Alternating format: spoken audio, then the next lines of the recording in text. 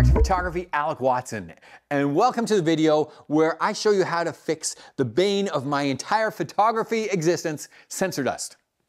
So, if you want to cure sensor dust, I've got a video on the ACDSee YouTube subscription site on actually going in and fixing sensor dust in different ways. Definitely check that out.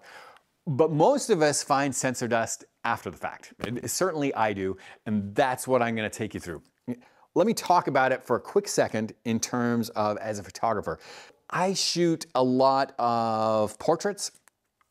That means I usually have a prime lens on. The prime lens is fairly open. Maybe I'm shooting 1.8, f2, 2.2. When you've got a wide open aperture, the light coming into the lens is fairly broad, and it can actually light behind the dust particles. It makes dust almost invisible.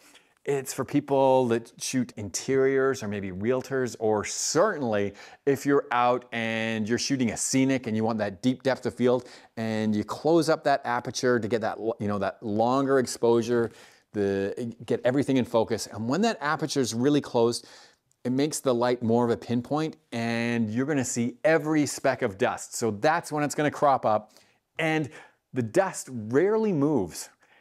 So like it's stuck to your sensor. We can use this to our advantage. I'm going to take you through the why of getting rid of sensor dust. I apologize in advance for a not so interesting subject, but it is appropriate. Here's a shoot I did for a design firm. Now, this design firm had me go in on this set of condos, and they wanted interior shots. So this is, we can tell this is my test interior shot, and maybe at some point I'll do a video of how to shoot an interior. And it's not that interesting subject, but it does have sensor dust. And it's an appropriate one because interiors are actually the hardest ones to get rid of sensor dust. I would go in, the first thing I'm gonna do is fix the white balance on this image in the develop mode. So white balance, it's probably there-ish. I'm gonna add some fill light just to bring out the shadows. And then what we'll notice is up here, here's a piece of sensor dust. Here's sensor dust. The sensor dust really shows up in gradients, and that's why interiors are so bad, because that white ceiling is a gradient. It messes up with the gradient. When you've got busy images, you're never gonna see sensor dust. When you've got smooth gradients, sensor dust is a problem. We fix sensor dust over in the repair menu. And we could do any of these. I stick with heal and nib width. Nib is the size of the image circle that we're going to sample from. I want it just slightly bigger than my sensor dust, which would be this. And then feathering, I want fairly soft. The soft feathering, especially on gradients, is just kind of the smoothness of what you're going to clone. I'm gonna right click somewhere that's pretty similar. There's a right click, and then I'm gonna click on my sensor dust. And boom, sensor dust gone. I've got another piece of sensor dust over here, and it almost looks like it's a pendant because this line coming down, but I believe what we're looking at is this line here, and it just intersects with that. So that's a trickier one.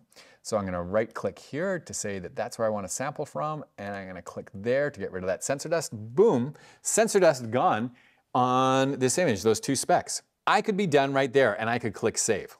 In fact, you know what, I'm gonna do that. I'm just gonna click save, and now that sensor dust is gone. But I already know in advance that all of these images all through here, in fact, even the ones where it's turned on its side, that sensor dust as coordinates is gonna be in exactly the same space, same spot on every image, because the sensor dust tends to stick in the same spot. So what that means is I can take advantage of that, and I can copy the settings of this image, and I'll go ahead and select all because I made a change to the white balance and the contrast and the fill light. But the important one down here is repair. I've got two choices here. I'll just explain them really quickly. I could unselect all these, and I could just repair just the sensor spots, which, if you've got different pictures that, need different adjustments, that's the choice I would make. On this set of images, all of these images are exposed pretty similar. So I'm gonna take all of the adjustments, including heal and clone. I'm gonna copy them. I'm gonna paste all of those changes to all these images. And now it's going to zip through. It's going to do the white balance on all of these images, the fill light, the contrast, and it's going to get rid of that sensor dust. So that if we go in, let's let that finish up.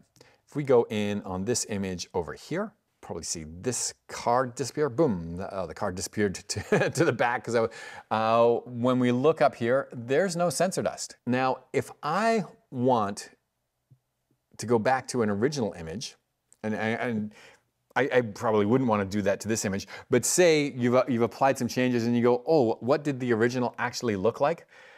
I can go here, and this is resets to default. So this will turn back to the default image. We can see that, oh, yes, in fact, there is a spot of sensor dust. If I want to reapply my settings again, all I have to do is paste settings again, and this one will restore, and you'll see the sensor dust disappear. Boom, sensor dust gone. Back to my same settings of my original image. In fact, I can probably go all the way through to some, let's go way over to some images way down later in the day. Just as a quick test, if I paste the same settings onto this image, it's going to go through, do the white balance, and like I'd mentioned, sensor dust tends to stick to the same spot. And so we can't see anything that I've cloned. And so even if, like this shot's probably 4 hours later, it's still safe to assume that the sensor, are we allowed to assume? It's still safe to assume that the sensor dust is in the same spot and I fixed it and I don't see a cloning problem. So I could apply these changes to all my images. And that's pretty much the way I fix sensor dust issues. Now, of course, it makes way more sense to get that in camera. Go and check out the video on doing that. And most of our cameras now have a setting to fix sensor dust. It's honestly a good idea to go in and hit that button before every shoot. But when you've got that sticky dust that has stuck to your photo, this is the way you're gonna do it. And on a series of images that were shot on the same day, go ahead and copy and paste those settings between all the images because it's just going to make your processing that much faster. So sensor dust, be gone. Get out there, take some photos, share them on social, and make the world a better and more beautiful place.